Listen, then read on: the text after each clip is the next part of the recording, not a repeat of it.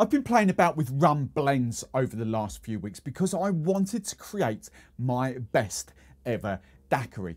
Now, what's a rum blend, you may be asking? It's a kind of a practice that a lot of bars and a lot of bartenders are kind of going down at the moment, simply because the best way to explain it, when you look at sort of cocktail books, take Smuggler's Cove, take Beach Bum, that's kind of Trader Vic's, and Don the Beachcomber and all that, they kind of use maybe 2, 3, 4 different rums in a cocktail. Now, to save time, what a lot of bartenders are actually doing is pre-mixing, pre-batching their own specific kind of house blend, if you like.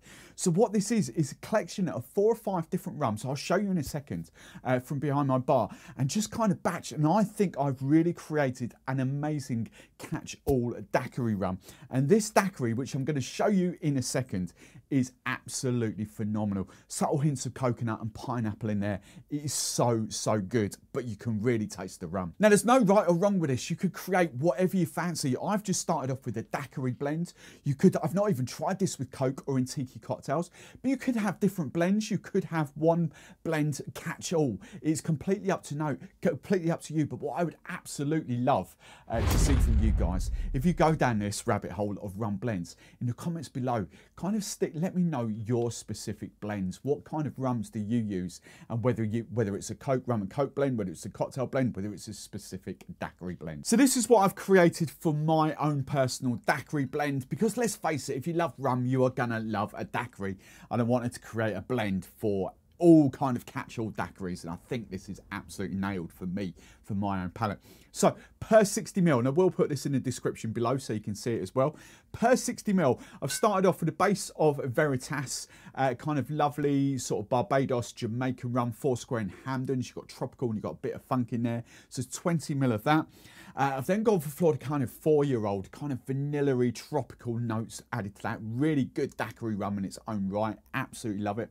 And if you guys know me by now, you know I kind of love my rich sort of Demerara rums. I love those kind of rums. So Puss's gunpowder proof had to be in there for me. For me, this just kind of ties it all in together nicely. And it's a 54.5% as well. So it kind of ups the ABV. That's a 47% as well. Next up, so we've gone 20 ml, 10 ml, 15 ml. Next up, I wanted a bit of fun as well, because I love my fruits as well. So I've gone for Plantation's Isle of Fiji. If you've never had that before, just think proper out there, fun, tropical, like you've never ever tasted before. Banana, pineapple, bits of sort of mango coming out there in the nose. It is such a without being a flavoured rum, it's a really, really glorious tropical rum. So that was 10 ml, and then to round it all up with a little bit more of Jamaican funk, we had to have a Hamden 8-year-old in there as well. So to quickly run you through that, per 60 ml, 20 ml, 10 ml, 15 ml Puss's gunpowder proof, 10 ml Plantation Isle of Fiji, and then 5 ml of Hamden 8-year-old to round it all off. Now, my daiquiri blend would have stood up in its own right, sort of that blend, lime and sugar. That would have been amazing, and that's how I've kind of created it. But I wanted to create my best ever daiquiri, and I absolutely love this recipe. It's kind of a pineapple and coconut, but not too pineapple-y in that sort of sense. So let's crack straight on for it. Very, very simple ingredients. My rum blend, coconut puree, coconut mix, whatever you've kind of got at home. I love this. This is what I swear by, long life, shelf stable. I've got some lime juice, got some pineapple juice, and then just to tie it all off, I've got Miss Betty's Bitters, pineapple and Star Anise bitters. So first ingredient, we're obviously going for a 60 ml double bubble of our rum blends. So we'll put that in there. Lovely jubbly.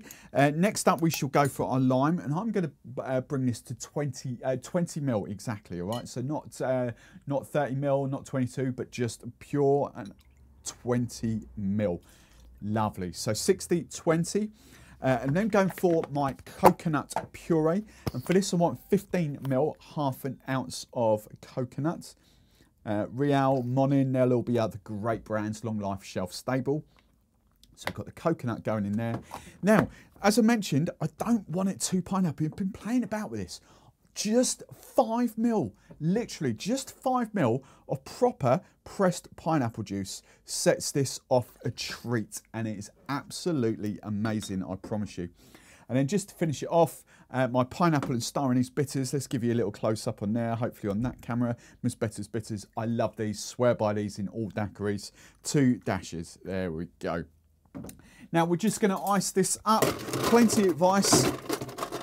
Give it a really good sort of shake down as per normal. Good hard and fast shake. And then just to serve it up, I've got one of my favourite sort of little Nicanora glasses out of the freezer. It's actually called a Tiki Mai Tai, I think the glass is, but pretty much a Nicanora glass. And we're just going to double strain.